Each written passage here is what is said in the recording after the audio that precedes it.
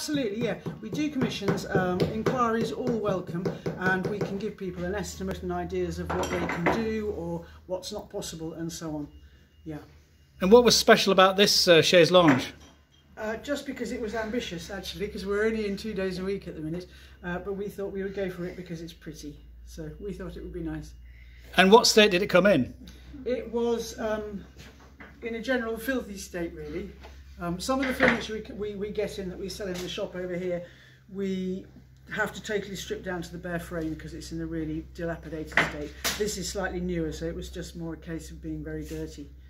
So we clean it, sell it on, otherwise it would end up in landfill.